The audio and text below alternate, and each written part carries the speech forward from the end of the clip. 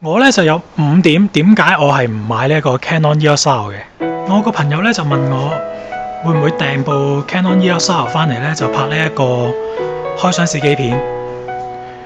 我係唔知佢係想睇我嘅開箱試機片啊，定係佢覺得我一定會買啊，定係點啦？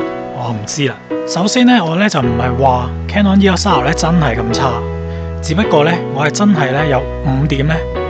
係令到我係一定會買佢嘅。第一點，佢嘅拍片能力真係太差啦。嗱，雖然我就唔拍 4K 嘅，因為 4K 真係個後期啊、剪片啊嗰啲咧，實在太麻煩，個耗時啊等等都太麻煩，所以我係冇呢一個 4K 嘅要求嘅。咁你話啦，喂，你冇 4K 要求，咁呢部機咪啱晒你咯？喂，大佬啊，佢連 1080P 啊都淨係俾60 frame 喎。喂，大佬啊，點掂啊？60 FPS 即係叫我冇得做呢一個 slow motion 啊，係咪？你叫我用720你就去拍 slow motion 啊？唔可能噶嘛，係咪啊？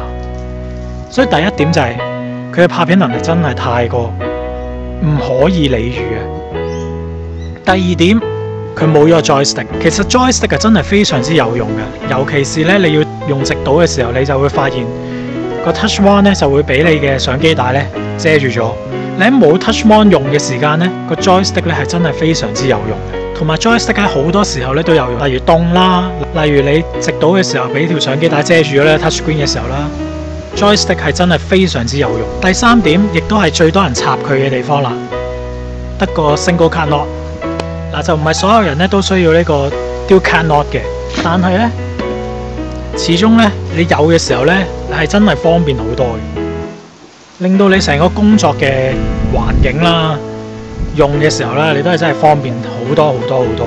第四點啦，就係佢嗰粒 processor 啦，好多 Canon 嘅用戶都會明白啦。其實你 high end 少少嘅機咧係一定會用 Plus 嘅 processor 嘅。即係 Digit 6 Plus 啊嗰啲，你見5D Mark IV 都係用呢一個 Digit 6 Plus 嘅 processor， 咁你就明白。你就算係啲用戶都好啊，咁你呢部叫做第一部嘅 Full Frame Mirrorless， 你就算係啲用家都好啊，叫做 Plus 嘅 processor， 佢哋大家條氣都會鋸啲啊。Plus 嘅 processor 即係話佢一定係 high end 少少嘅 processor， 快啲嘅 processor。喂，你大佬你 Digit 8，你自己就係話你一個新嘅世代嘅 processor 啫，但係真係同 M50 嗰粒一樣喎，點鋸啫你條氣？最後一點啦，亦都係大家都會好明白噶啦。嗱，呢部機咧，佢自己官方咧就係話一部專業機嚟嘅，但係咧佢俾你嘅嘢咧，好明顯咧就係 basic 版嚟嘅。嗱，有啲人咧就話佢係5D Mark IV 嘅mirrorless 版，但係咧我會同大家講咧。佢頂晒籠極其量咧6D Mark II 嘅 mirrorless 版嚟嘅啫。嗱 processor 嗰邊已經係講清楚啦，佢係用一粒咁嘅 processor 啦。第二樣嘢就係佢好環保地用翻同一粒5D Mark IV 嘅 CMOS 去到砌。喂，阿哥啊，你啲用家都好，或者你點都好啦，你俾1DX 嘅 CMOS 落去都好啲啊。喂，你而家嗰粒嘢搞到咁慢。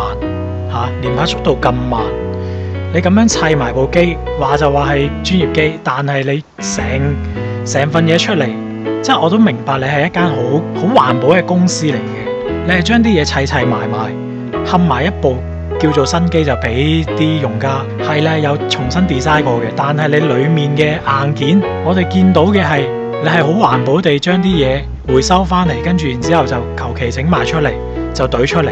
嗱，我明白嘅。呢一部 EOS R 肯定就唔會係你嘅唯一嘅 Full Frame Mirrorless 機嚟嘅，我就唔知你幾時咧就會出一部 RS 啊或者係1R 啊咁樣嘅真係 for 啲 pro user 嘅 Full Frame Mirrorless， 我唔知佢真係幾時會有，但係咧呢一部 EOS R 咧係真係對於我嚟講係真係好唔掂咯。如果你係單純影相嘅話咧，佢係 OK 嘅，但係咧，唉，我自己就唔得咯。好啦，呢條片就係咁多先啦，下次再同大家講過。See you next。